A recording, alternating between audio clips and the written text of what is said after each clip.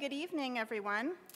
My name is Sigrid Schmalzer. I'm a professor here in the history department, and it's my great privilege to welcome you all to yet another lecture in the Feinberg series, the Fall 2012 History Department's Feinberg Family Distinguished Lecture Series. This is not just any lecture, this is one of the ones I've been most looking forward to. This evening, we're very proud to present Reverend Nelson N. Johnson. Originally, Reverend Johnson was going to be joined by his wife, Mrs. Joyce Johnson, who has been his close partner in organizing for many years. But unfortunately, she's recovering from an illness. She's fine, but she just felt it was better for her to not take on the added stress of traveling in the wake of a hurricane. So we're very fortunate that Reverend Johnson was able to make it up here, and sorry that Mrs. Joyce Johnson can't join him, but glad to know that she's well in Greensboro, North Carolina. So I just want to take this time to mention a few upcoming events and also say a few words of thanks to some of the people who have made this event possible tonight. First, for the upcoming events, tomorrow at 4:30, there will be a reception celebrating the opening of the Greensboro Justice Fund archives, which are now, I'm very proud to say, a part of the special collections here at the UMass W.E.B. Du Bois Library. Nelson Johnson and Marty Nathan, who's the former director of the Greensboro Justice Fund, will be offering comments at that reception. It's a small space, so I have been asking people to RSVP just so that I have some sense of whether we're going to violate fire codes. But even if you don't have a chance to RSVP, please do try and come anyway, and we'll do our best to squeeze you in. So that's at 4:30 tomorrow on the 25th floor of the big tower library, and welcome you to join us there. If you're not able to come to the reception, you might still go up there at some point in the near future, because there is an exhibit already up that shows a few of the items from the archives collection and gives a little kind of explanation of what these archives are and what the Greensboro Justice Fund is all about. So welcome you to head up to the archives and take a look. Then on November 13th at 7 p.m. in the Cape Cod Lounge, we'll be holding a panel titled, "Is the U.S. Ready for Truth and Reconciliation?" So very much following on the theme that Reverend Johnson will be elaborating on tonight. That panel will feature speakers on slavery and Jim Crow, on Guantanamo, and on COINTELPRO. Then on December 5th at 7 o'clock, also in the Cape Cod Lounge, we'll have our capstone panel, the capstone for the entire series, and we will there have three historians who will be reflecting from a historian's perspective on the tensions between seeking truth and studying history, between seeking reconciliation and striving for justice. So I hope many of you can join us for these exciting upcoming events. Now for the thank yous, I'd like to recognize History Department Chair Joy Bowman, staff members Jean Ball, Suzanne Bell, and Mary Lashway, and Rochelle Vigors, who's just joined the department, and the members of the Feinberg Series Committee, Brian Bunk, Dan Chard, Jill Dwiggins, and Marla Miller. I'd also like to thank Catherine Julian and Samuel Dodge, who are the TAs for History 200, which is following this series. They've been truly tireless in accommodating through all of these special events and all the extra work that this kind of course entails. I'd also like to very much thank Marty Nathan, who's a survivor of the Greensboro Massacre and longtime director of the Greensboro Justice Fund. It was really her discussion of a film about the Greensboro Truth and Reconciliation process that inspired me 5 years ago to go to the history department and pitch this idea of using a Feinberg series to explore the concept of truth and reconciliation and comparative perspective. So I'm just deeply appreciative to her inspiration for this, and also to her hard work in bringing these Greensboro-related events, this part of the series together so well. Finally, I'd like to extend our deepest appreciation to the History Department alum Kenneth Feinberg, whose generosity makes it possible for us to offer a speaker series like this every 2 years. For those of you who don't already know, Kenneth Feinberg is a nationally recognized lawyer who served as director of the Congressional Fund to assist the families of those killed or injured in the attacks of September 11th. He wrote a book based on that experience titled What is Life Worth? And he's just a very, very subtle thinker about big moral concepts, and he puts it in a historical perspective that just makes a history professor feel really great. He's also, right now, he's working on the BP oil spill and figuring out how to dispense funds to victims of that spill. So we think that the theme of this series, Truth and Reconciliation, History and Justice, well reflects Kenneth Feinberg's interests, because he's always asking, what is our collective responsibility to victims, and what would it take to make things right for them? So I'd like now to introduce our speaker, Reverend Nelson Johnson. In 1979, Nelson Johnson was the leader of a march in Greensboro, North Carolina, supporting the rights of working people and people of color against the rising threat of the Ku Klux Klan. That march ended with 5 of his comrades killed and many more injured, including Nelson himself. Members of the Ku Klux Klan and American Nazi Party were responsible for firing the bullets, but it became increasingly clear over years of investigation that the city police department was also deeply complicit. Nelson's own politics, and particularly his association with the Communist Workers' Party, which organized the march, made him the target of much criticism and harassment over the subsequent years. But at the same time, he was beginning a long period of reflection on his own political philosophy. He came to embrace the principles of Martin Luther King, and he studied for and received a master's in divinity at Virginia Union School of Theology. He and Joyce returned to Greensboro, founding the Faith Community Church in 1989, and then in 1991, the Beloved Community Center, which provides direct services to people in need while also organizing politically around the causes of social injustice and economic inequality. And I find that combination to be truly inspiring, recognizing the need to actually think about people in need while also recognizing that there's a political struggle to be continued. So the Johnsons and their Beloved Community Center, along with the Greensboro Justice Fund and other members of the larger Greensboro community, made history when they launched the Greensboro Truth and Reconciliation Project, which culminated in the first Truth and Reconciliation Commission in the United States. They took inspiration from the South African model, but as Reverend Johnson will be explaining, the Greensboro case presented a number of critical differences and required a somewhat different approach. The Greensboro TRC convened in 2004, held public hearings in 2005, and finalized its report in 2006. Since then, it has itself become the inspiration for many other communities in the United States interested in confronting their own histories through a process of truth and reconciliation. So earlier in this Feinberg series, we heard about one of the most successful of these efforts to date, the Maine Wabanaki State Child Welfare Truth and Reconciliation Commission. And it was really gratifying to hear the person who came and spoke about that commission talk about having met Nelson Johnson and been very inspired by the work that he had done. So for their achievements, Nelson and Joyce Johnson won a Purpose Prize in 2008. Nelson has also been the recipient of many other awards, including the National NAACP Democracy, Freedom, and Human Rights Award, the National AFL-CIO Faith Leader Award, the Greensboro Human Relations Service Award, the Ford Foundation's Leadership for a Changing World Award, and, I'm very proud to say, the University of Massachusetts Labor Relations and Research Center Robert Haynes Award. Please welcome Reverend Nelson Johnson.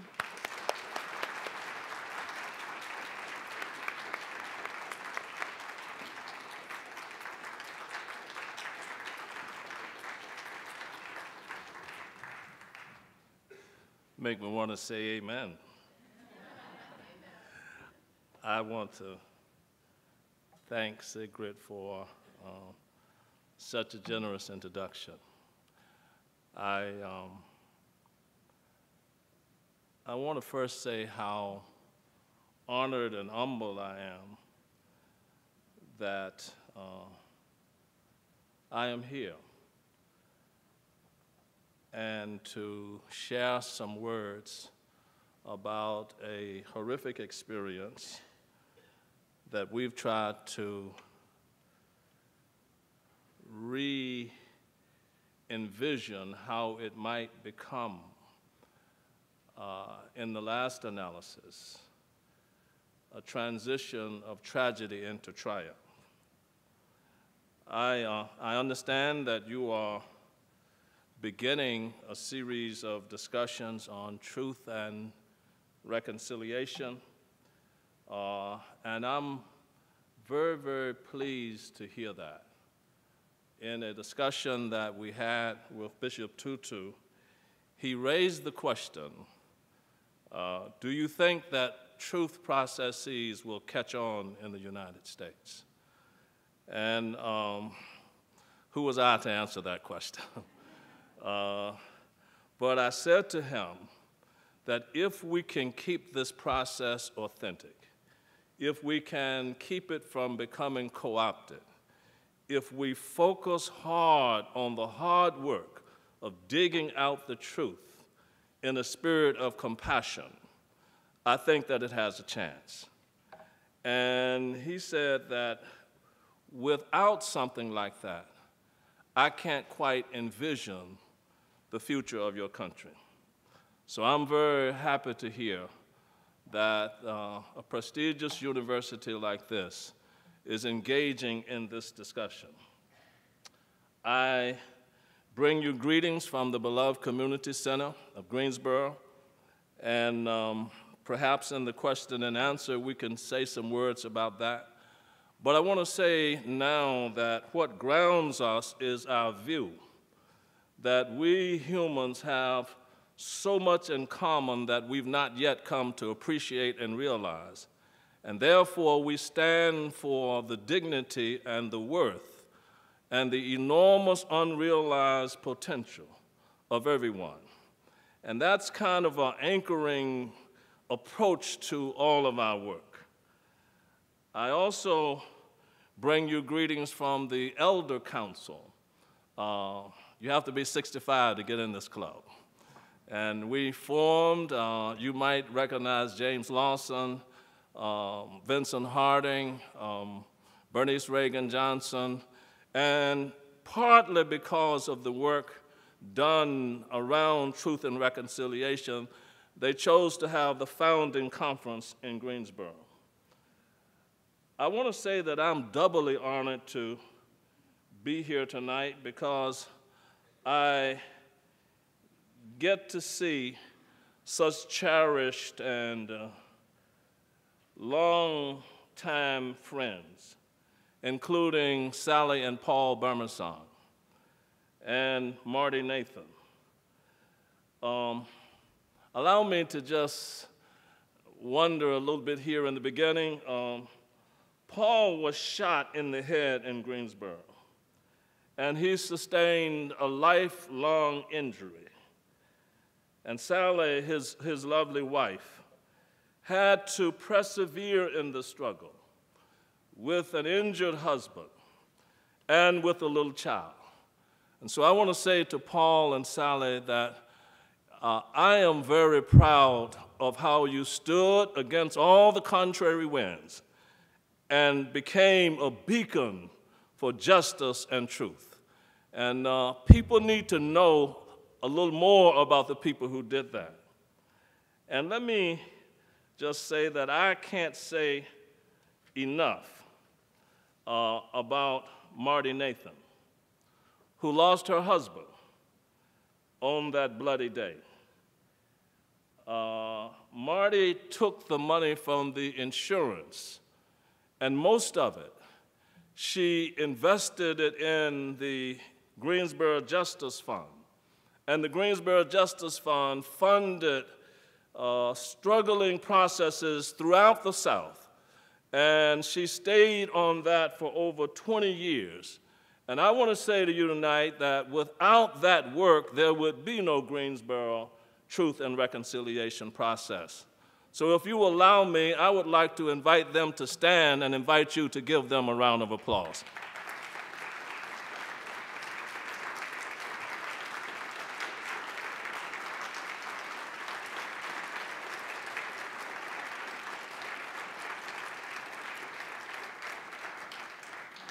My wife, Joyce, she's a little bit ill, but that wasn't the reason she didn't come. She just did not want to trust these airlines after Sandy came through. But I want to report to you that it went quite well. And somewhat on a side note, I had a wonderful trip up here. I sat beside a wonderful woman who talked about acupuncture. And she enlightened me on the nuances of the science, and I was having a cup of coffee. And the conversation got so relaxed that she told me, you know, this coffee is not good for you. And that it's dehydrating, and that it stops the flow of certain energies to the places where they ought to be. So after a little while, I had to get rid of my coffee, and she offered me a cup of warm water. So it was a good trip. Sigrid picked me up, and we had a wonderful discussion from Hartford Airport over here. And she helped me see what it was I was supposed to be doing tonight. And so I just want to thank her and for the work that she's doing.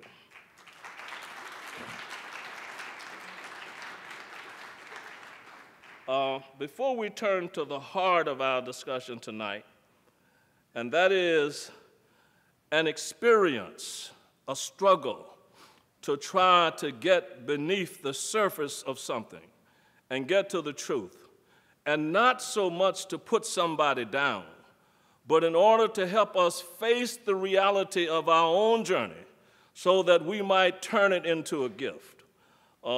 That's what we want to try to spend a little time on tonight, but I want to show about 5 minutes of a clip that will help ground all of us a little more in that experience. The Purpose Prize people did this, and they were not comprehensive in who they said caused all this to happen, so it's a little bit biased toward Joyce and myself. So you will forgive us for that, amen?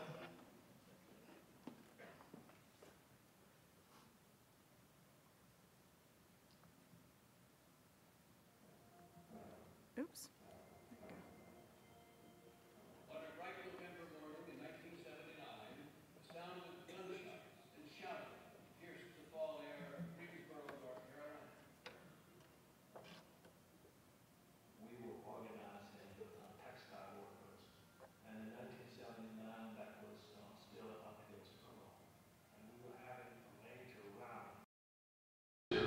Promote that work. What we wasn't aware of is that the Greensboro police had put together a racist united front for the specific purpose of coming to disrupt the march. Clad Nazis took weapons out of the trunk of their cars and fired into that group of people gathering for a march.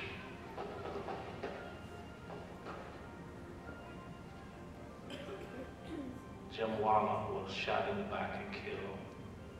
Cesar Corsey was shot in the chest and killed. William Sampson was shot in the face. Sandy Smith was shot in the head and killed. And Michael Nathan was shot in the face as he was trying to render service to William Sampson. And all of this was videotaped, and the shots were pretty clear on the television. In spite of this blatant act of violence, 2 subsequent criminal trials acquitted the shooters of any wrongdoing.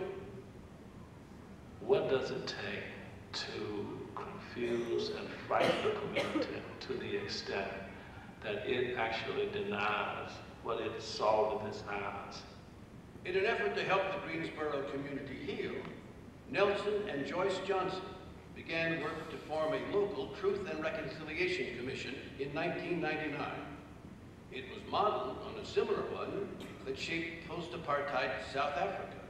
It's said, in effect, that we are dedicated to carrying out the truth process with the intent of actually promoting forgiveness and healing. Greensboro became an open classroom as citizens took part in hearings, town hall meetings, and petition drives. The Johnsons brought labor, women's, civic, and religious groups to the table to improve the lives of those affected. They brought former Nazis and Klansmen face to face with relatives of their victims, helping both to release long-held pain. And so I believe that the hope of our city is not to run from its yesterdays, but to face its yesterdays, so that the yesterdays will not be its tomorrows. When we show this, we always invite people to pause for a moment to appreciate human life, and in particular to appreciate these 5 strugglers for justice.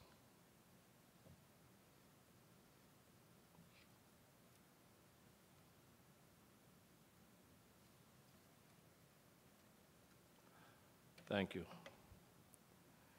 You know, every story has a context, and so does the truth and community reconciliation story that took place in Greensboro. Those of us who were involved in the precipitating event in 1979 were children of the 60s. We were organizers. We were freedom fighters. We were those dedicated to justice and equality. We struggled for peace over against war. We went into the communities and into the factories and into the fields to help organize ordinary people so that they could give expression to their own voices and their own aspirations. So in 1979, we were organizing textile workers. Many, if not most, in the factories were our white brothers and sisters. And we were uniting them with black workers, but not only that, we were bringing together the workers of our state and bending them into the tradition of the civil rights and the Black Power movements. It was in this context that the Ku Klux Klan openly opposed our work. And I'm going to make sense of why I'm saying this in a little bit. Without going into detail, we felt a need to organize a conference to bring together all of the people and talk about racism and its history and how it manifests itself in the course of our work.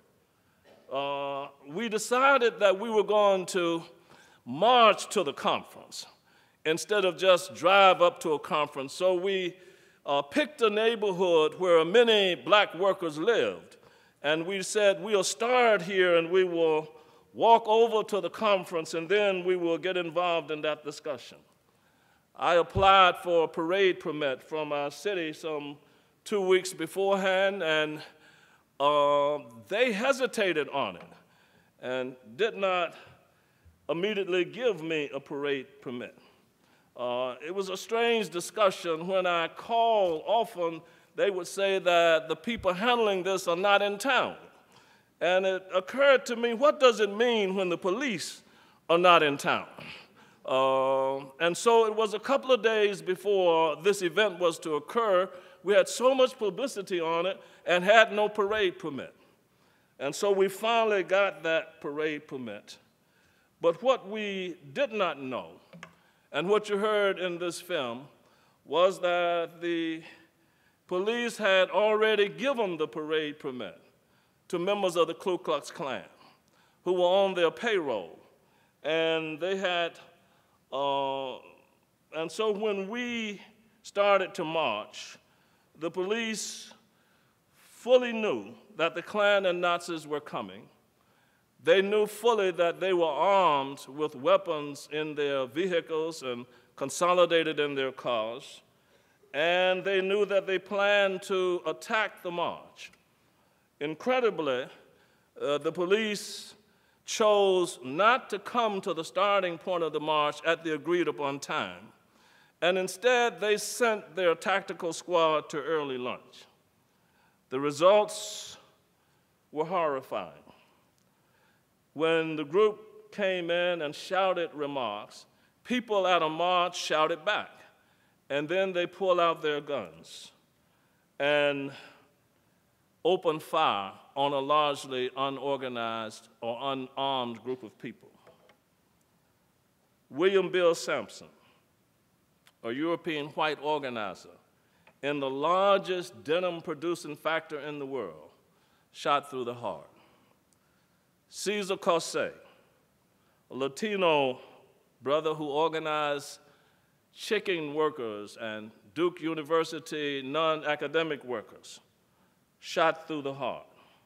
Michael Nathan, who came there because he wanted to make sure that the elderly and the weak were cared for as they marched. And so he was our first aid doctor. And as he went to attend to one of the men who shot, he himself was shot in the face. Jim Waller, the president of the union at Hall River, shot in the back. Sandy Smith, a beautiful young black lady that I call my sister. Her mother brought her from South Carolina and left her with us. And it was my sad duty, me and my wife, to call her mother and tell her that her daughter, who aspired to be a nurse but decided that we were going to take some time and do this organizing work, had been shot in the middle of the head as she was trying to get little children out of harm's way. 9 other people who were demonstrating were wounded, and this poor African-American neighborhood with little children playing in the yard. And I didn't know this at the time, but there was a couple inside of the community center preparing for their wedding when all of this broke loose. That neighborhood was terrorized. The city was shocked. And the media developed a presentation of this story, and it went something like this. I'm having a hard time seeing my sight is not what it used to be. And the light's not too good up here. So I'm going to go on automatic pilot for a moment. Their presentation was that this had nothing to do with Greensboro, that this was about 2 extremist groups, one extreme left, communists, and the other one extreme right, Klan and Nazis. And they happened to have chosen Greensboro because they wanted to fight with each other. And the average citizen would not have known and did not know until some 15 years later that this was even connected to organizing textile workers. And I say this because I have a sense of the media, but I was not as convinced as I am now of the capacity at that time to totally present another picture and sell it to the community. Thank God for social media. There were 3 trials. The first was a criminal trial brought by the state of North Carolina, and all the Klan and Nazis were acquitted. The second was a civil rights criminal trial brought by the federal government. And again, all the Klan and Nazis were acquitted. And by the way, both of these juries were all white juries. And there was a third trial, and that was a civil trial. And out of that trial, one person, well, let me say that for the first time in the history of the nation, as far as I know, Klan members, Nazis, and police officers were found jointly liable for wrongful death.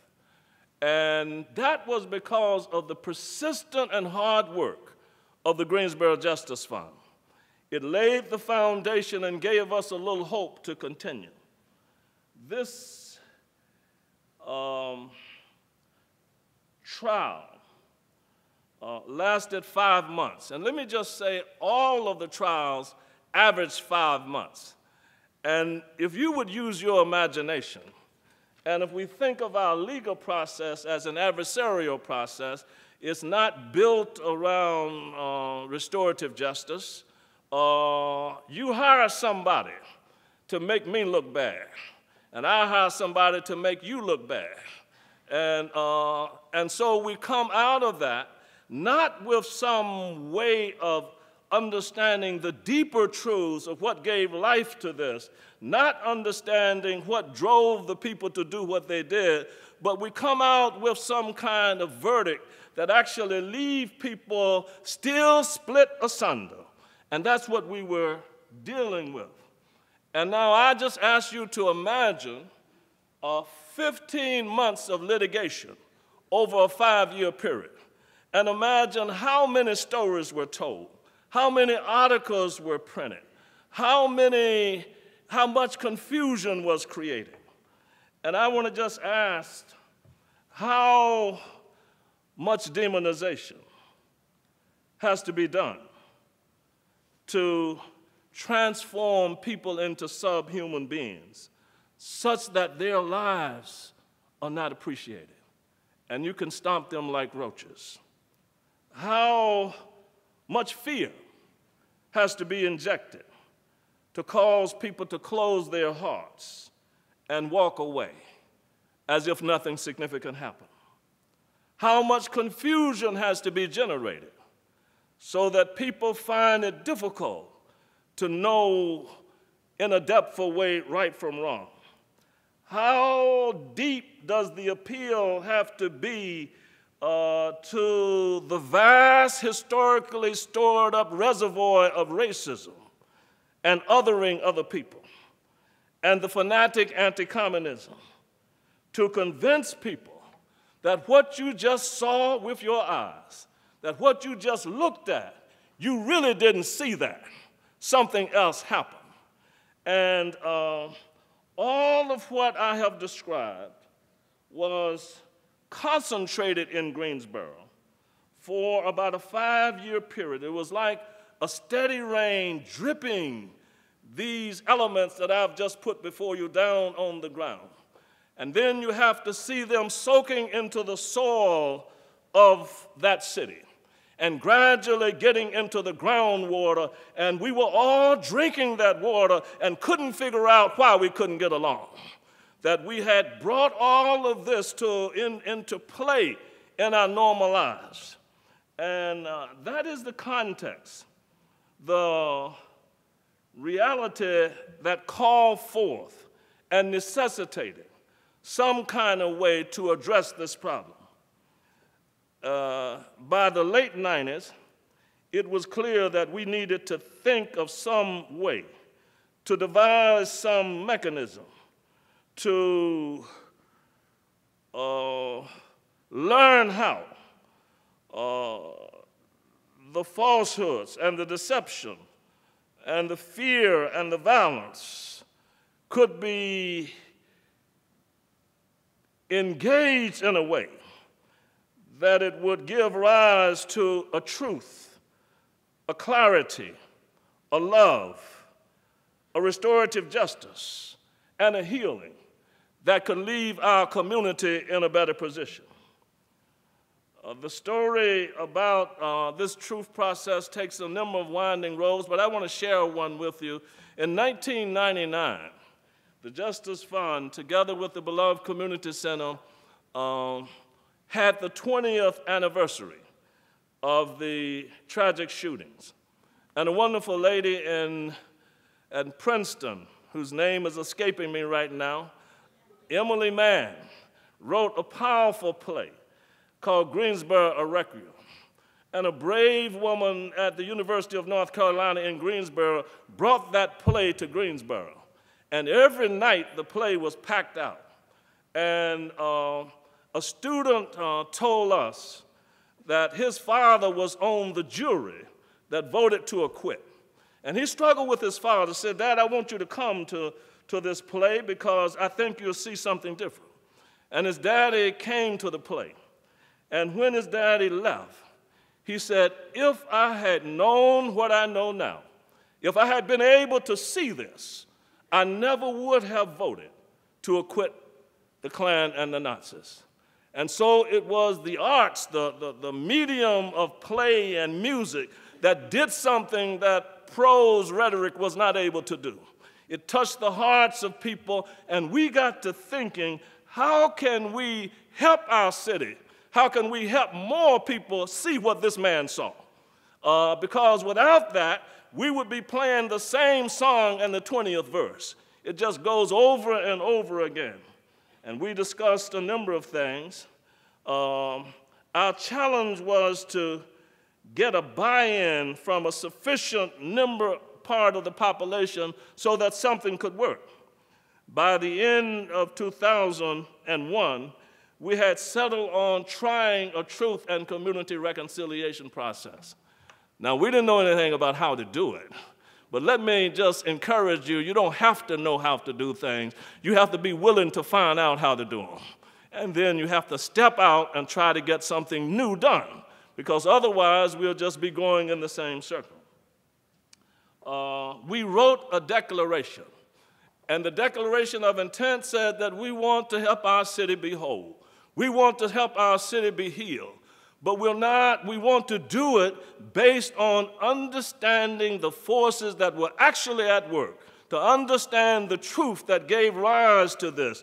On the one hand, you can dismiss it as the extreme right and the extreme left, but that almost is irrelevant. People were working for justice in the mills with black people and with white people, bringing people together. And so we said, that's what we want to do. And we got about 35 people to sign that declaration, a former mayor, a number of clergy leaders, a number of people on the city council, and incidentally, they were all black. And we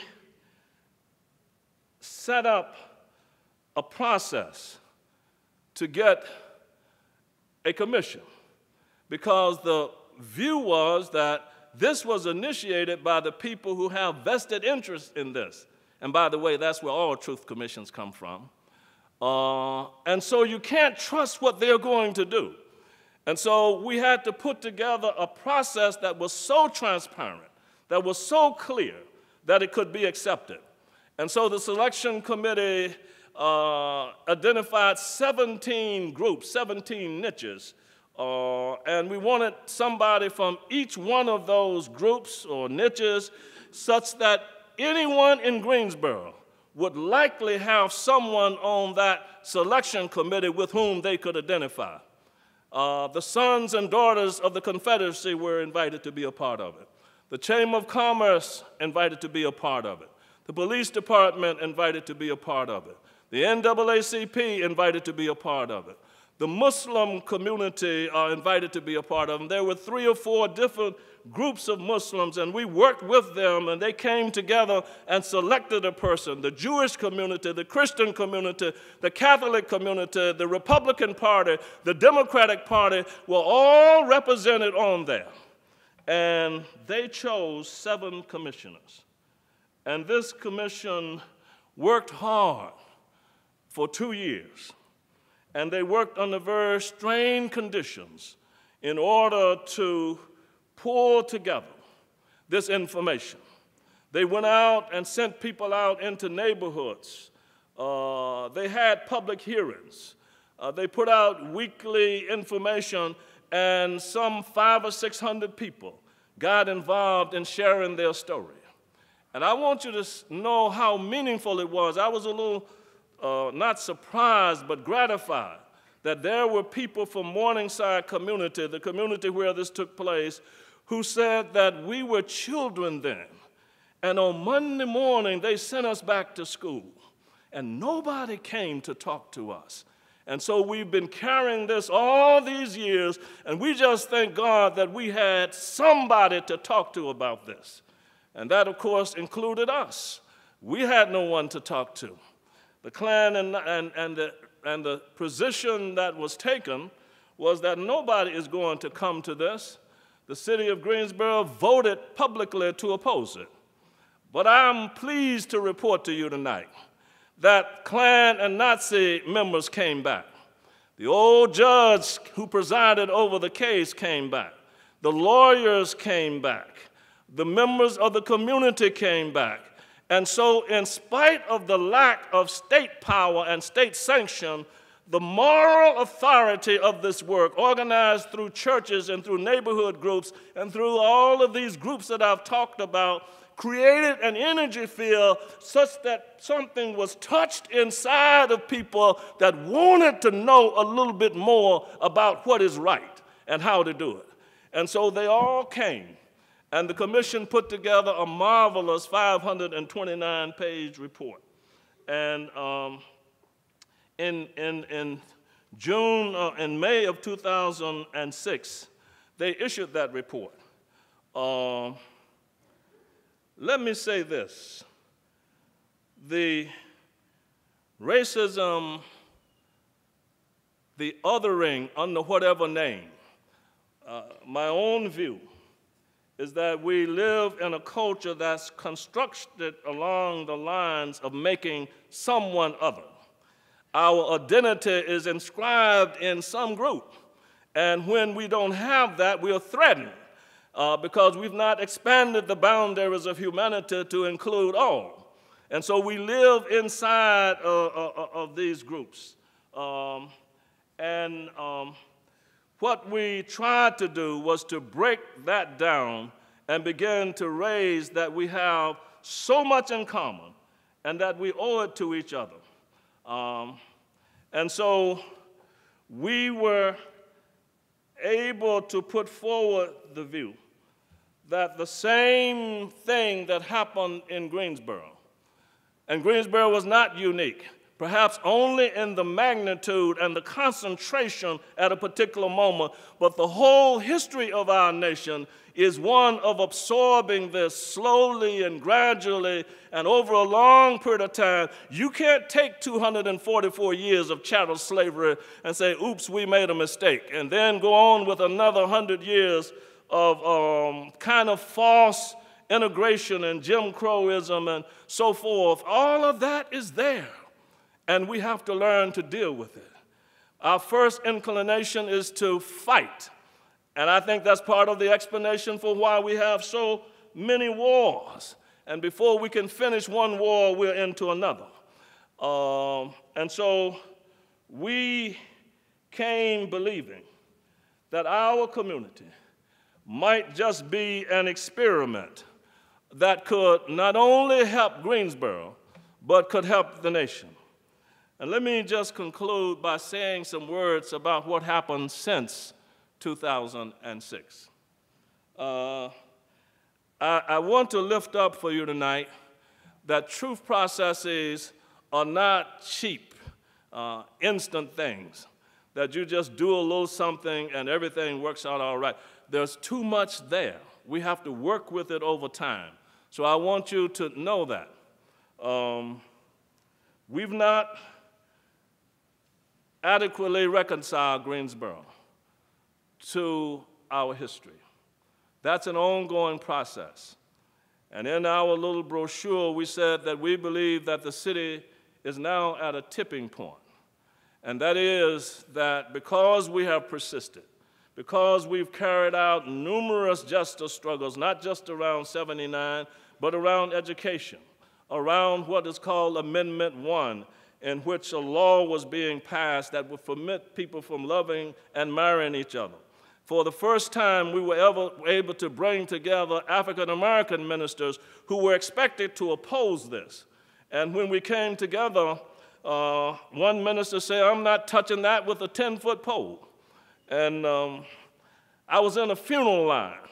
I thank God for this popular sister. It was a long line. So we were standing there, and I finally asked him, what is that you would not touch with a 10-foot pole?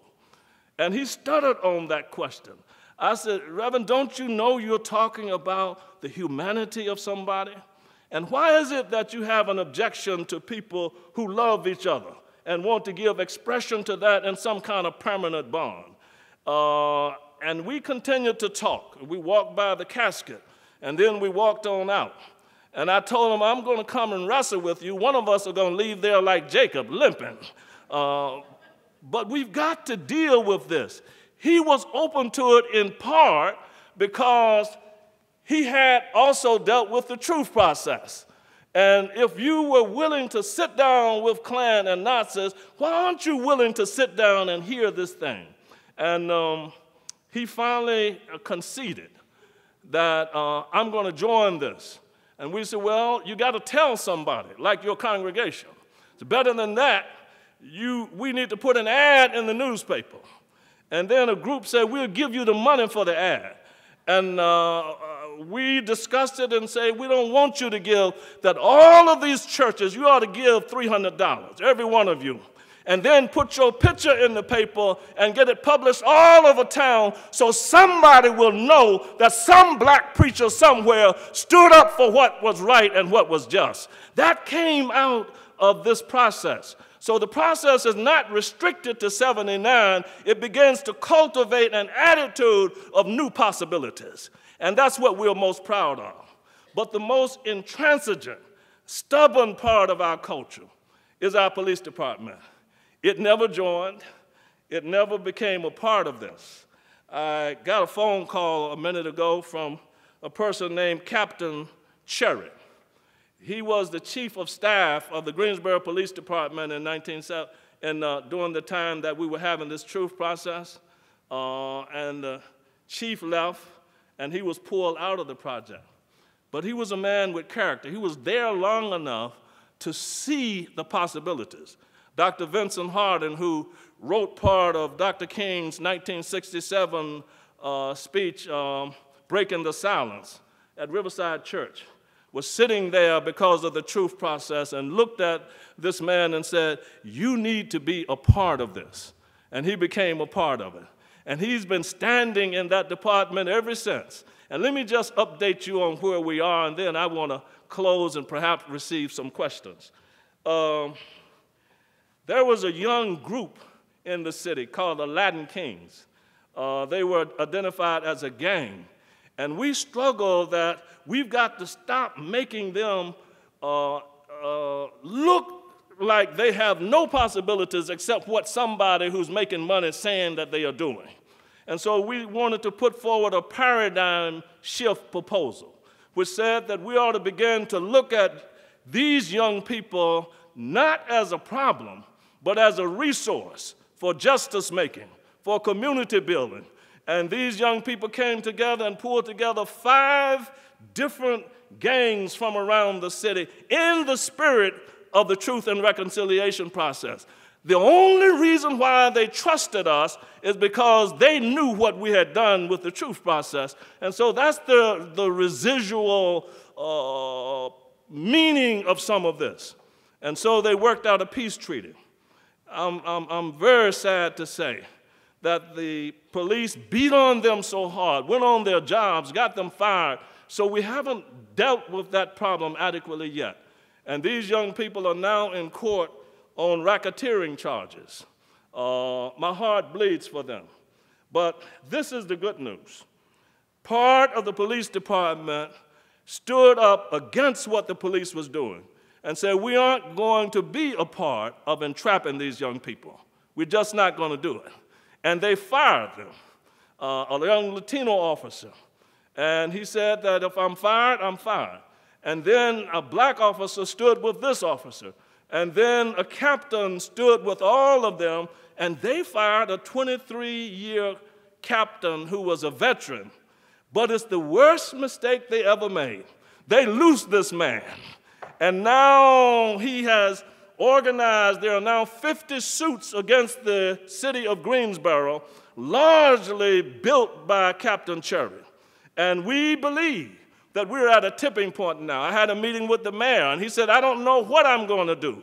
I said, well, we have a few ideas. You know, y'all never joined the truth process, but now you're offering thousands of dollars to buy people's silence. And what we are suggesting to you, that that's not the way. We're inviting you to come now and sit around a new table because we've got some unfinished business. This is not something that you can do immediately. And I've got a feeling, as a matter of fact, I come believing tonight that this tipping point is that we're just about there, and what was missing was the city of Greensboro itself. Now, the leader of the International transition process that helped guide us in this process said that the Greensboro process may have been the most successful non-governmental process that existed in the world that he knew of, and he was working with all of them. But it still didn't realize its full objective. And so what we believe is that we are now beginning to transition into a new era in which social justice, racial justice, is the main obstacle to realizing the beautiful possibilities that's ours as a people. We believe that education is hooked right to that, but the road to education has to go through some process that allow us to see each other as brothers and sisters and not as enemies. It has to go through an economic process that holds the possibility for some life and living and jobs for everybody. We don't believe that there's going to be a new train full of jobs coming through town. We'll have to invent something new on the ground, and all of that grows out of a healing process that opens up a beautiful possibility for what we can do. So, beloved, I just want to say to you tonight that I am happy and I'm honored and I'm encouraged. Not so much because we can bring you a glowing report of a finished product, but we are on the road and we're on the way. And I want to join with Bishop Tutu tonight by saying that unless we find a way to engage our yesterdays, we don't have a tomorrow, because our tomorrow will be our yesterdays. It will just be much worse. But my hope is, and my belief is, that a price has been paid, work has been done, and the Greensboro project, we think, is a small spark, maybe a little flame. But somebody up in Maine saw it and said, we want to try it. Somebody in Boston saw it and said, we want to go back to the 1973 bus school program. Somebody in Detroit saw it, said, we want to go back to the 1967 revolt there that was largely around housing and some other issues. Somebody in Minnesota saw it and say that we want to get some Black and Native American people together around the environmental abuses. Somebody in Mississippi saw it and say we want to rework this. So there is a budding little movement beginning to happen. And so I just want to thank God for it. I want to thank you for this program tonight. And I want to encourage you that you have to believe in the possibilities that are not yet there. If we try to measure it by something that we already done, it probably won't work, because we have to do a new thing.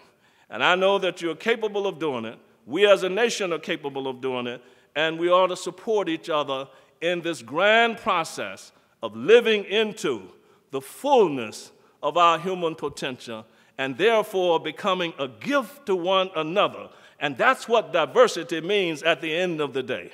I've never seen a flower garden with the flowers arguing with each other. They all look good, and when they are together, one magnifies the beauty of the other. And so we ought to learn something from the flower garden as we go forward. Thank you. God bless you.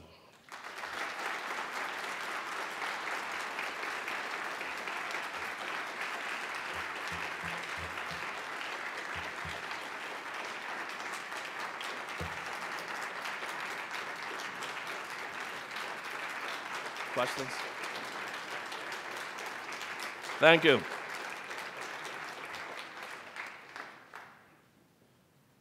Okay, Reverend Johnson will now take questions. I'm going to encourage you all to come to the floor mic because we are taping this. We want to make sure everybody can hear the questions, so please don't be shy. Come forward and ask your questions at the mic. Let me ask you something.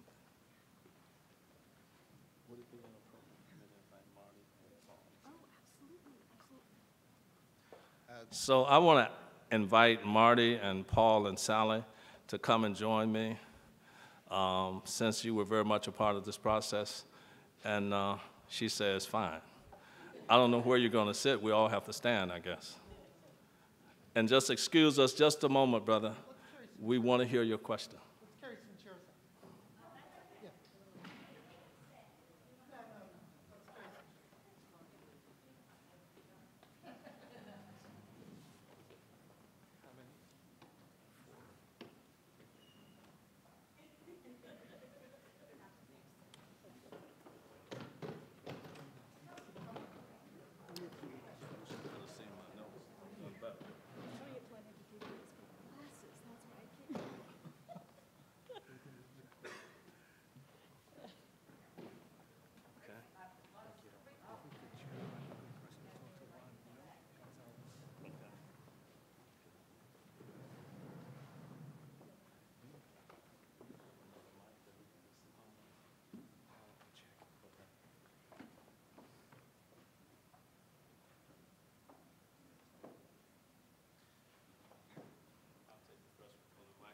Good evening.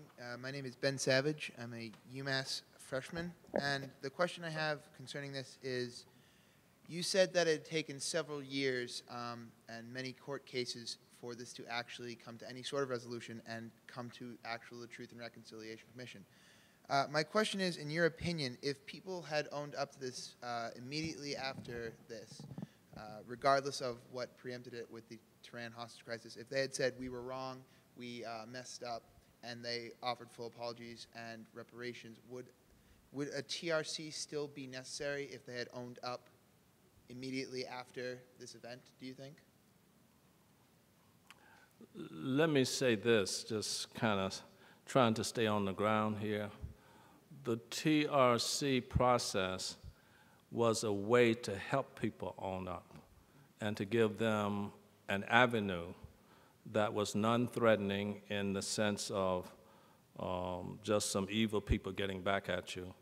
But I think I hear in your question, if everyone was open to introspection and looking at themselves, and as we look at each other, and sharing our best understanding of our own flaws and faults, and being open to hearing and receiving that for others, we wouldn't need a TRC process.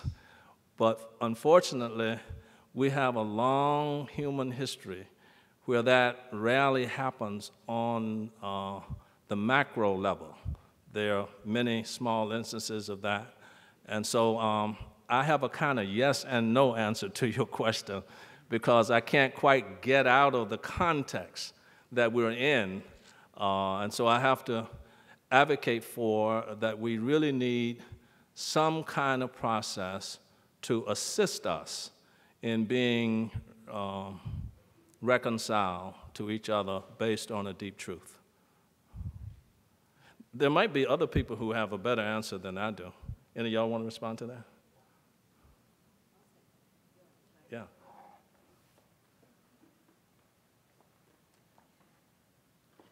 I agree with Nelson that the context is really important, and I just wanted to describe, well, one thing is it took, the Truth Commission got started 25 years after the incident, so it was really a long period of time. But when the Klan and Nazi caravan drove up to where we were assembling to march, the first thing they did was start cursing at us. And I remember them saying, hearing them saying, niggers, kikes, nigger lovers. And I remember thinking to myself, what are you talking about? You know, you don't know, I don't know you, and you don't know me. And then, I mean, that was before they opened fire. And then, I mean, when they opened fire and killed 5 of our very dear friends, I mean, it was unbelievable. How could they do that? They don't even know who we are. They don't know, we don't know them. They don't know us. So to have that kind of response is the context of that kind of deep distance and dehumanization. And that's why, and the court system didn't resolve that. And so, but really, the Truth and Reconciliation Commission, I really like what Nelson, how he said, it was very meaningful. It really helped us deal with reconciling with a lot. I feel like who I reconciled with were broad sectors of the Greensboro population who came to those events, who volunteered, who were part of it, I mean, the black community, many of them understood what had happened because of their experience, but whites in Greensboro really just thought, well, these were crazy people who deserved to, I mean, they really did not understand what had gone on, and through the truth process, they did grapple with that. And they did, and I do think it was a beginning, and that's what Nelson tried to express. So maybe that is some description to help you kind of see how heavy the context was and how real that context was. It did. Thank you very much.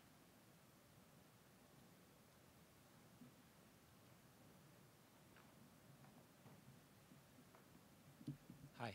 I was just wondering about, what were the reasons that they used to acquit the people who opened fire on the at the rally, the march? And if those people were present at the Truth and Reconciliation Council? In the two criminal charges, the simplest way is they use a self-defense, that they loaded guns in their cars, drove 50 miles into Greensboro, shouted curse words out the window. And when people responded by saying things back to them, they pulled out their guns and shot. And the defense that the state presented, or not their lawyers presented, was that they were merely trying to defend themselves.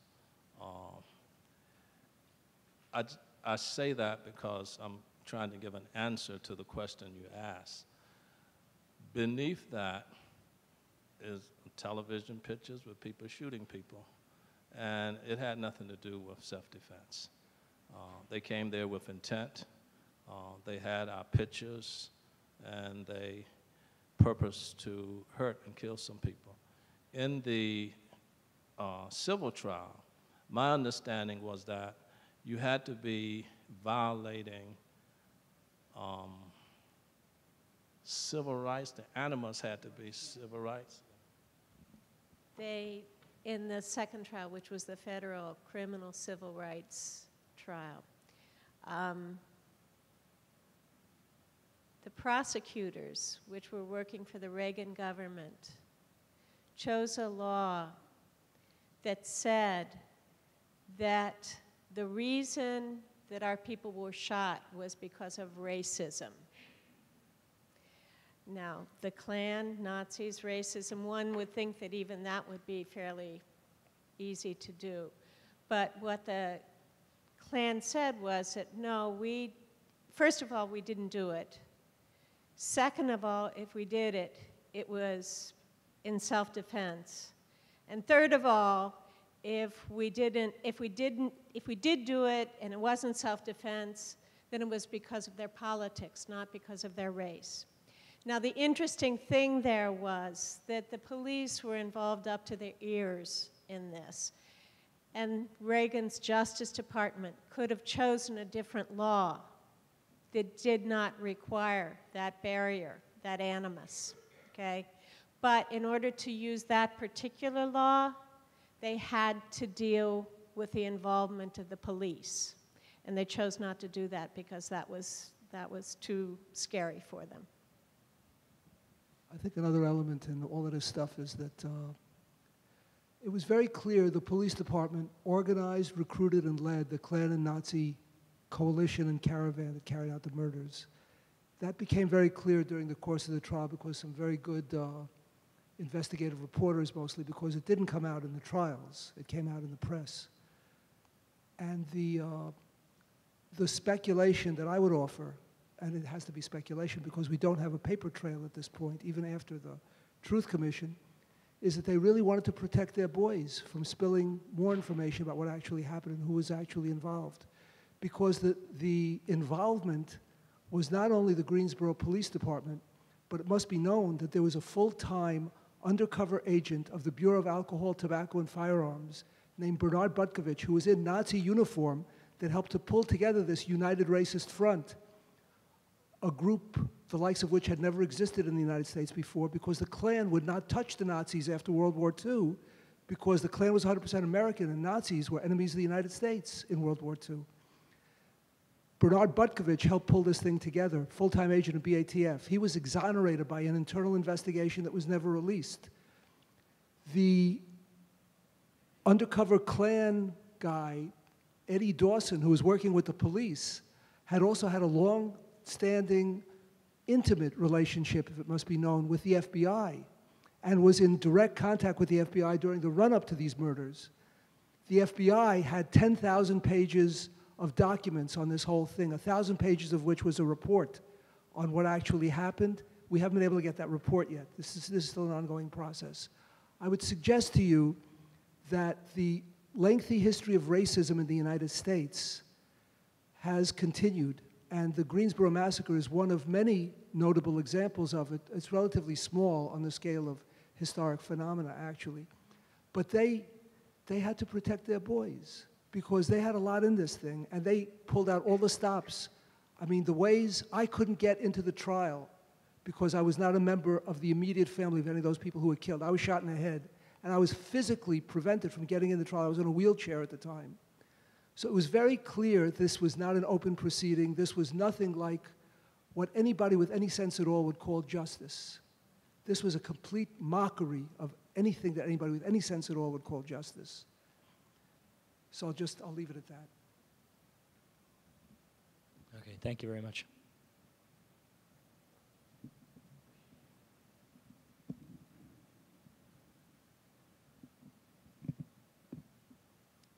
Hello. I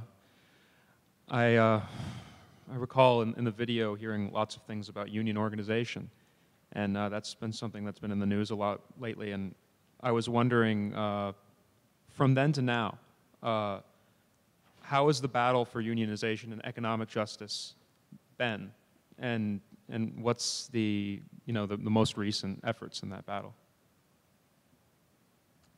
Let me say that someone shared with me that the University of Massachusetts is the most unionized large institution in the state.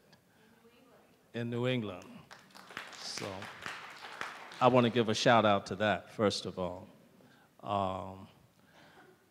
I think that working people and poor people are under tremendous assault by, let me use a generic term, the forces of domination.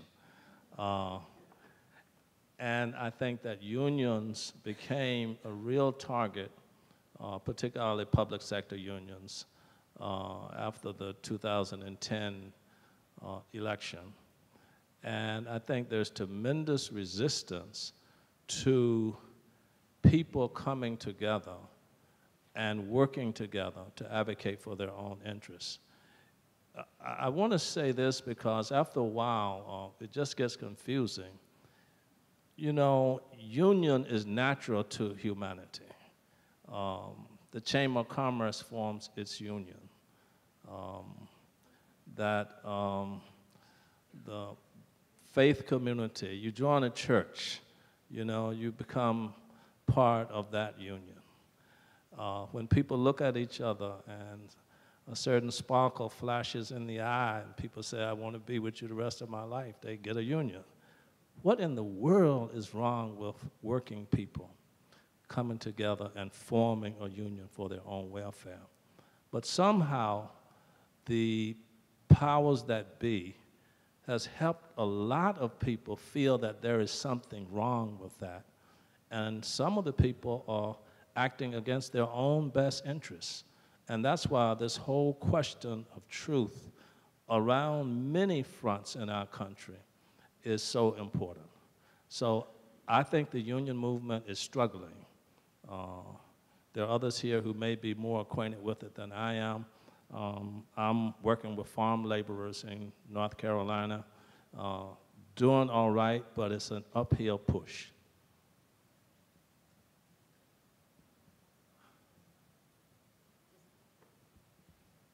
I think you were asking sort of the impact of the massacre on the union organizing. Was that part of it?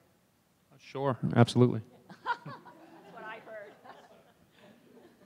heard. Well, anyway, just to say a sentence on that, it really did. We were very involved in union organizing, and all of the people who were killed ranged from being leaders in the different union projects or strong supporters, and it really set back the union movement in North Carolina, which had been really growing up until then.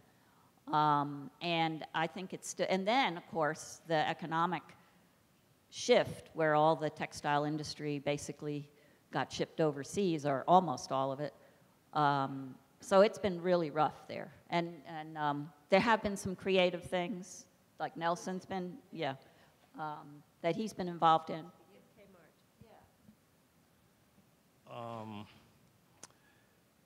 One of the experiences in our city was the Walmart of its day. It was called Kmart. In the mid-90s, it was the big retail business. And they set up a shop in Greensboro.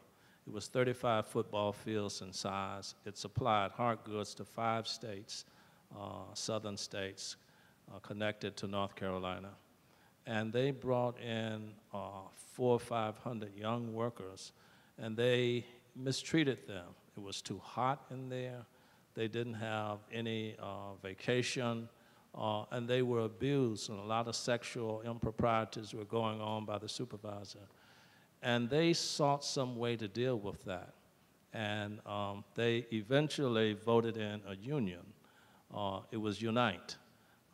And they would negotiate with them for about 20 minutes and then break off the negotiation and come back in 2 weeks. It was all going nowhere as they were firing people. Well, it was this Greensboro community that had struggled through the Klan and the Nazis came together. And we actually stood with those workers, and they decided that they were going to block the aisle of the Kmart store and prevent commerce, prevent them from selling anything.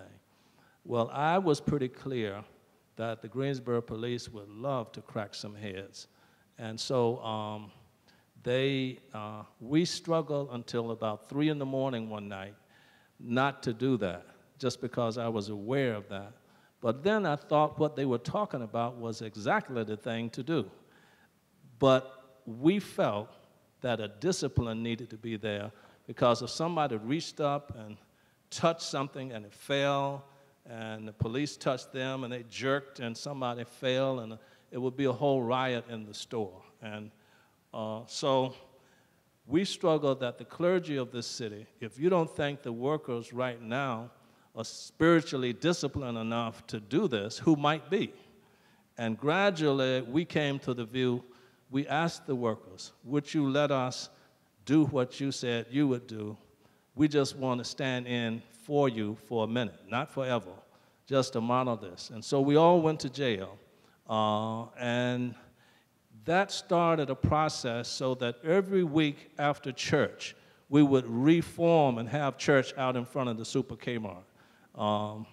And the workers came, and so on Martin Luther King Day, we had busloads of people who were committing civil disobedience, going to jail, teachers in the school bus with the children, lesson going on. And so in some sense, that whole experience won the best first contract that ever existed in North Carolina. Because I think the question of unions is not fundamentally different from most other questions. Once you see and once you make a decision, you have to think of the creative tactics that are necessary in order to carry that through to the end. And it means the union uniting with the community itself. As a matter of fact, the union is part of the community because the community is an inclusive category. That actually has been used around the nation. I've gone around and done trainings on this. So it's a positive within a negative. I think that that's one positive example in that city that continued to foster the union movement. Thank you.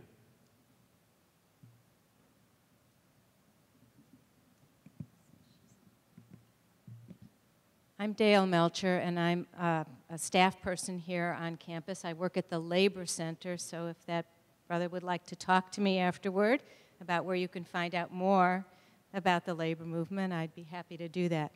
And I really hate to ask a question that takes us off the topic of labor. I understand the importance of pursuing truth. And I think I understand community reconciliation, the crafting together a new truth.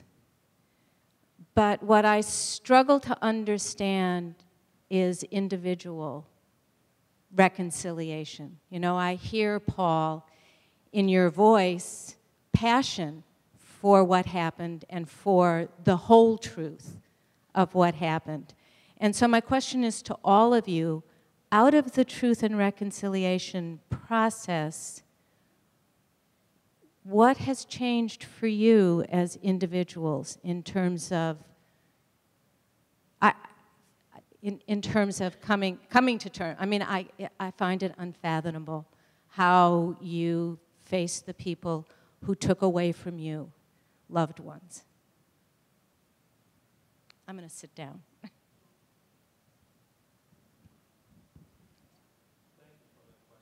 Yeah, that's a very deep question, and I think we'll probably all have different takes on that.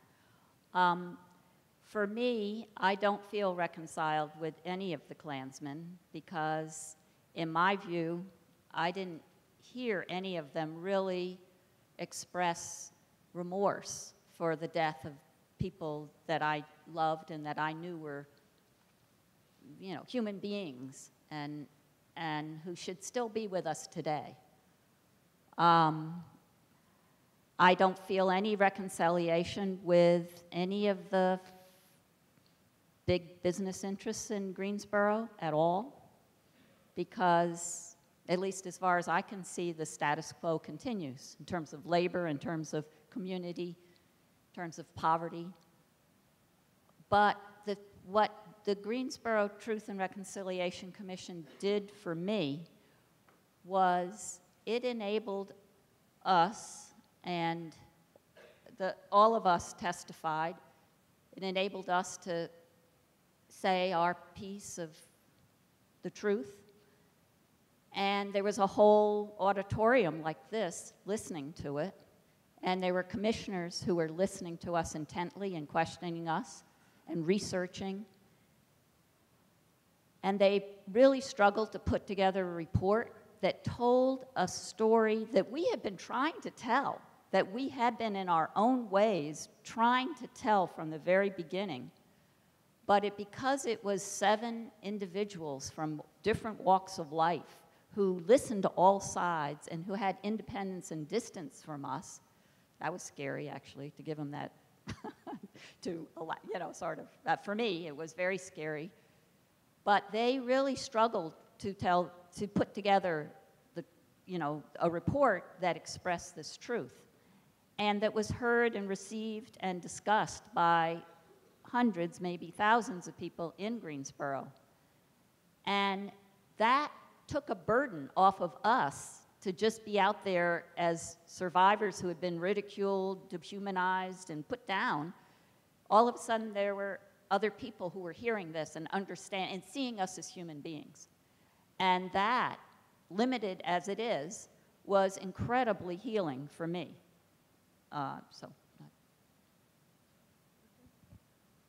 You're very right. I'm very passionate about this. Absolutely. I agree with most everything Sally said and most everything Nelson said. We've had a remarkable degree of unity over these last 33 years.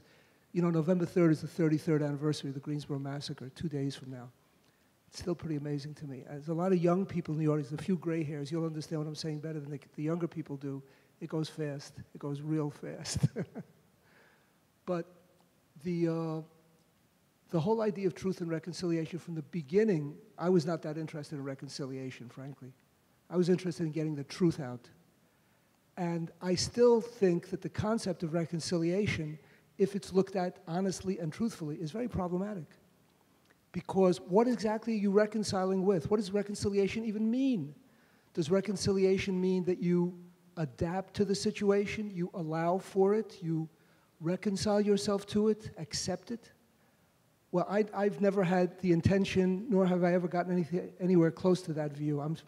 I remain an unashamed revolutionary. I think this whole thing needs to be torn down and rebuilt into something decent for the vast majority of people of the world.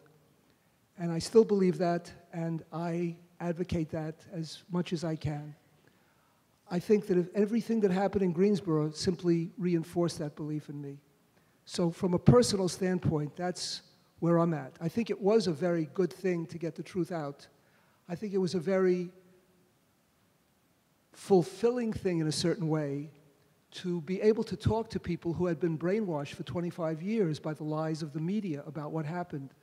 There was a wonderful report that one of the other widows wrote about the Greensboro massacre. She called it, she had a brilliant title for it, she called it A City of Two Tales. And she enumerated how there were two approaches to what happened. Different people, you know, the people in power presented this story of the two extremist groups fighting it out, whereas the facts were quite at odds with that.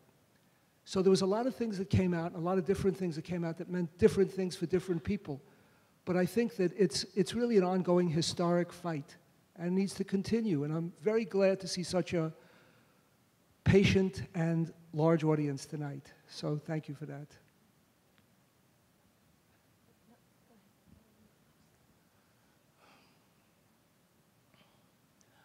I think that human history is a long journey of different groups fighting and killing each other. It has become normative, and therefore it is pretty much expected. The question I think that your question raises is there a greater human potential that holds the possibility of significantly reducing and possibly ultimately ending that piece of our human journey? And I've struggled on this a lot, and the issue of reconciliation is not, to me, let me switch words for a while. Let me try forgiveness.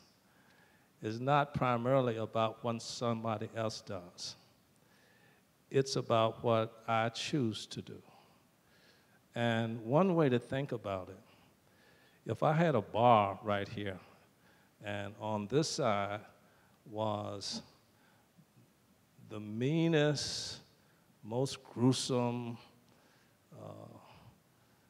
way a human being could be.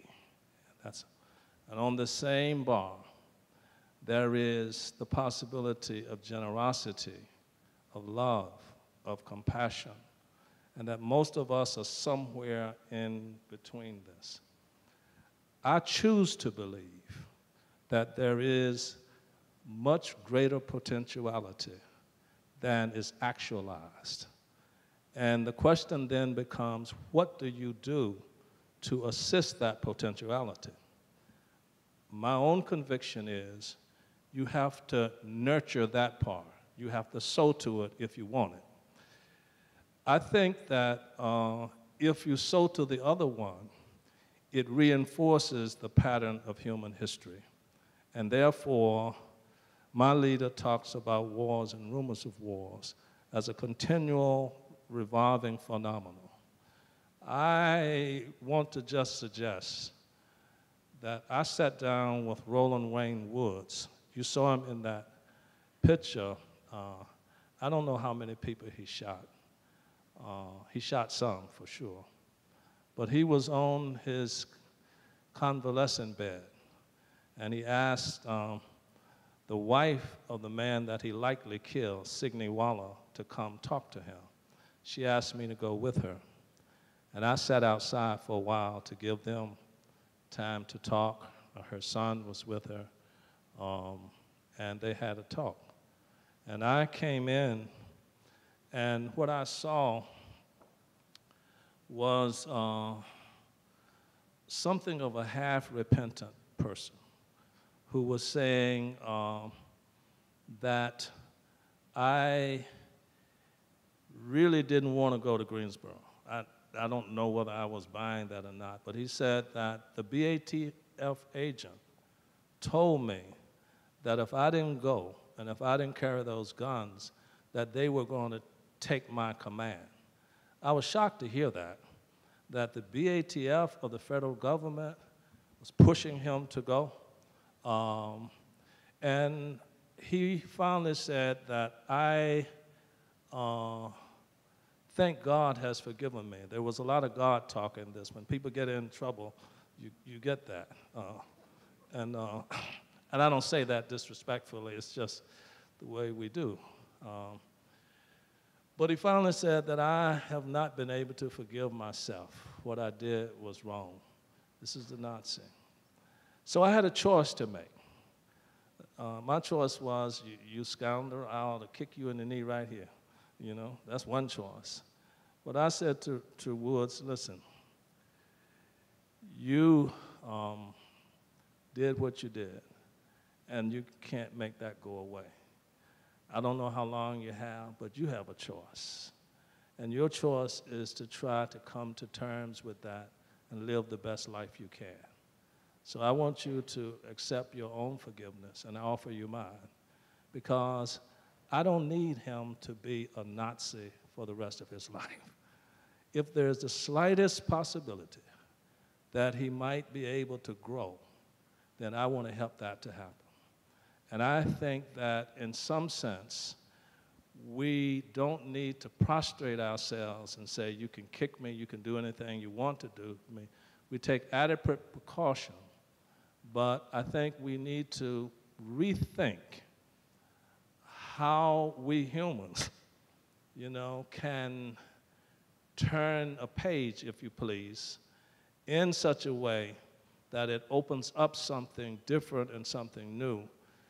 But it can't happen, in my estimation, unless one is convicted of the potentiality. The actuality is what you're doing.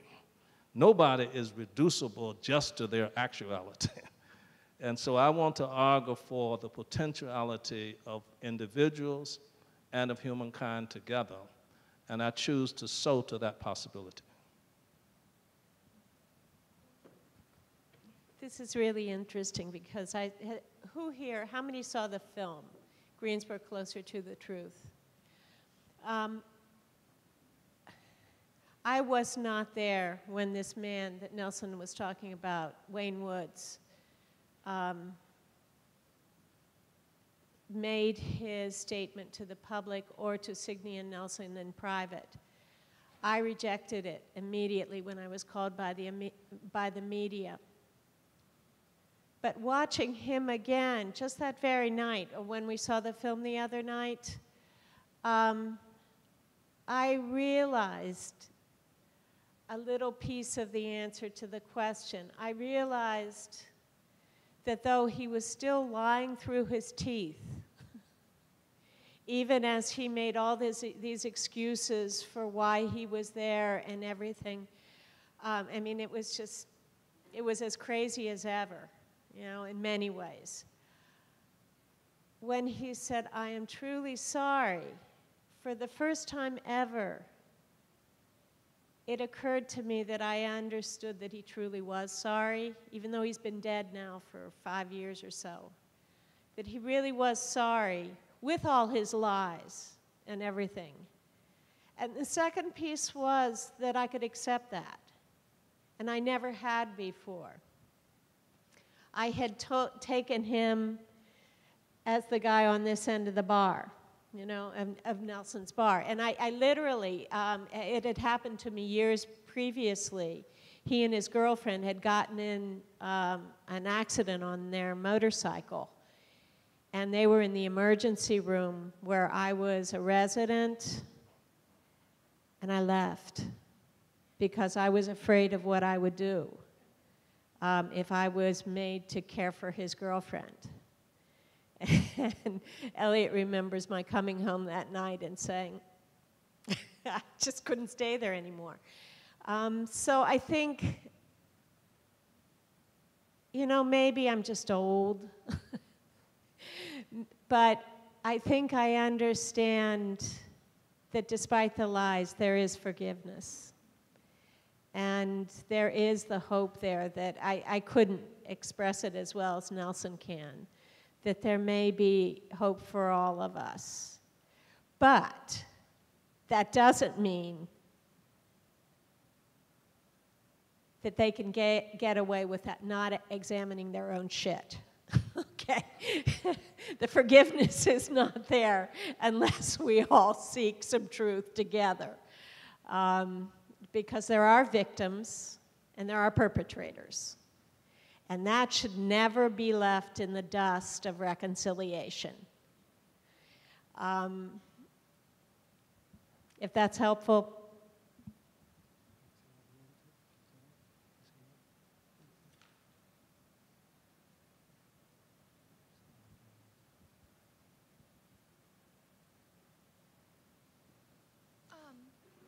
I realized that a lot of racism and prejudice arises from economic troubles. And I was wondering if you thought that there was any way that we could ensure that when economic troubles arise, prejudice won't. And if there was a way to make sure that this wouldn't happen again, would that further help you reconcile with yourselves?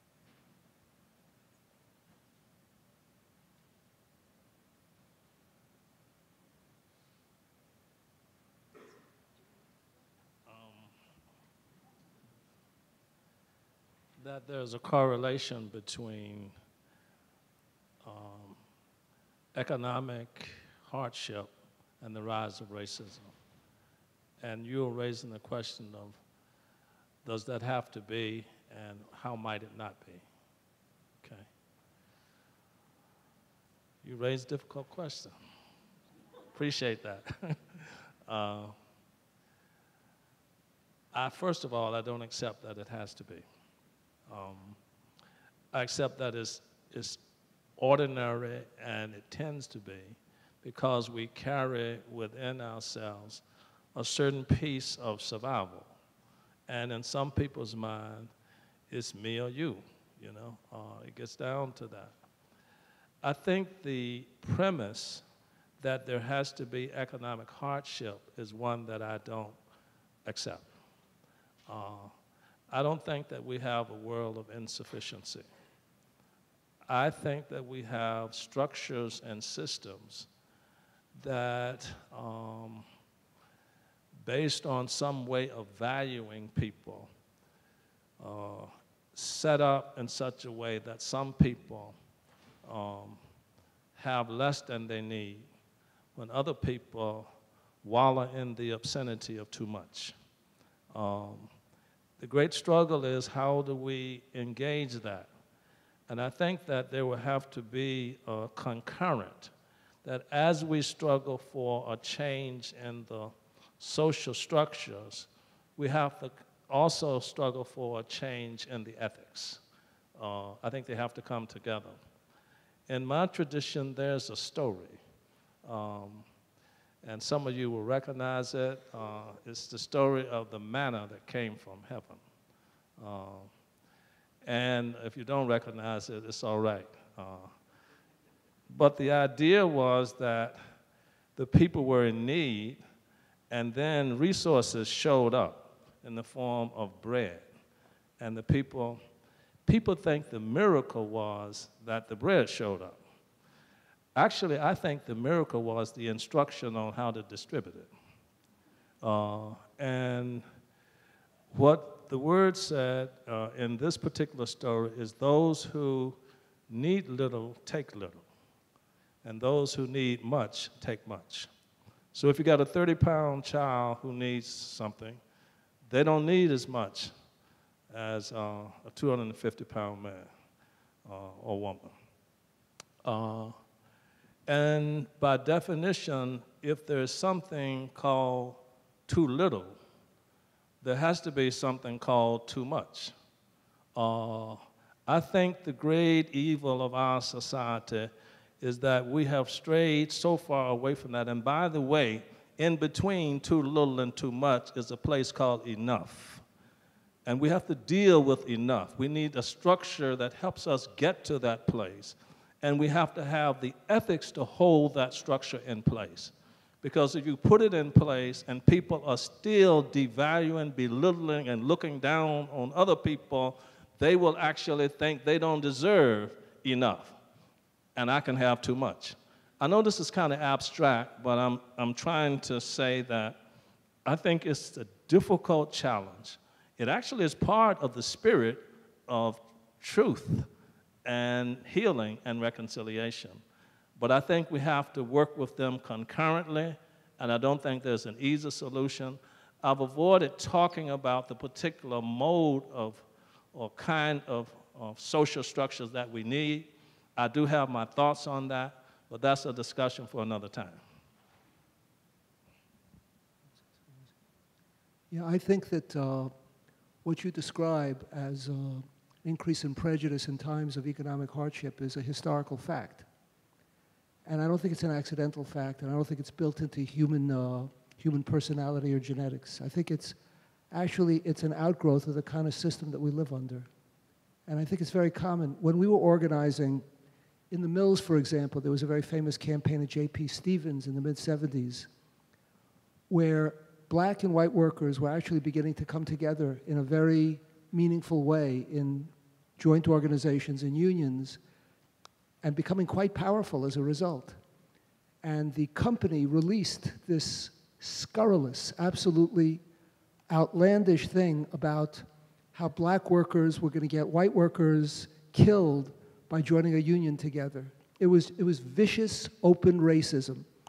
And my view is that this kind of thing exists in a society that's divided like this is. Capitalism, I'll use the word because that's what we're talking about. Capitalism, where you have some people that have way more than they need and the vast majority have way less, needs to have people divided. There was this wonderful slogan that came out of the Occupy movement that everybody knows, but that actually was very, how can I say this? It was premature. It was a kind of a claim of an easy victory, talking about we are the 99%. We are the 99%, except I think it's probably closer to 99.99%. That's something else again. But the question is, how do you unite the 99%? Because there's a lot of differences between people on the basis of some economic differences, there are racial differences, historical differences, all kinds of things that make it really difficult for people to get together and work together.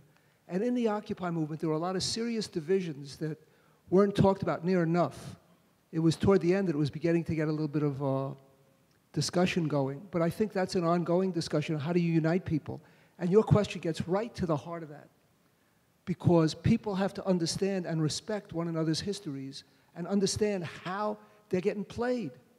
Because the people in charge are going to use those divisions to the max. They are super sophisticated. They have think tanks for days to figure out how to get me and you fighting with each other over any imaginable pretext. And they will have all kinds of stuff available at their disposal because they have a lot of money and they want to keep what they've got to figure out a way, whatever it is, that we're going to fight with each other. And one thing that has proven one of the most useful divisions in U.S. society has been the division between black and white. And they have played that with, not ad nauseum, but with brilliant skill and with great historical effect. So the question for people who really want to make change in this society is exactly what you're asking. How can we bring people together? How can we unite people? So I think it's a great question, and I don't think sitting up here just talking we can answer that. That's a practical thing. When there's a movement going on, people have to go in there with that understanding to try and bring folks together. So it's a really great, great question, a deep issue.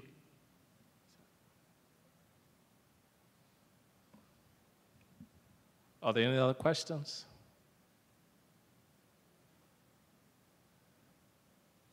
Well, thank you all very much for all your comments. I believe you mentioned that the Greensboro process was a community-based process, not a government process. Is that right? And if I remember correctly, when we heard the folks from Maine who took inspiration from you, they were here speaking a couple of weeks ago, they did have a more official state-involved process. Can you speak to the pros and cons of that, or the circumstances that give rise to one form or another, and whether you would choose one or another in terms of what you've learned?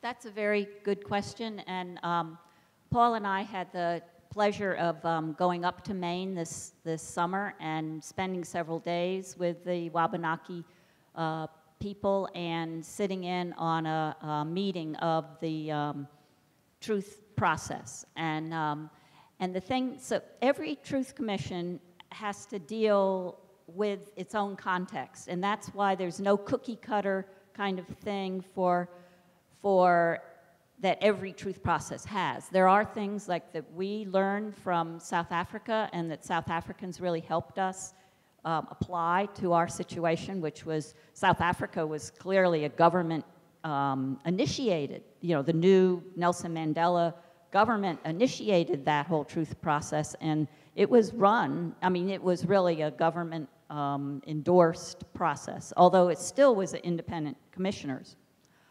And in Maine, whereas for us, we had no choice. Only thing we had going for us was grassroots, and we're different communities, especially educational and faith communities that supported seeking truth. And then there were some officials who supported it, but largely they opposed it. In Maine, it's a different situation because but it still originated with victims of the abuse of the child welfare system that followed on the heels of the Indian boarding schools and did the same thing, removed children from their homes.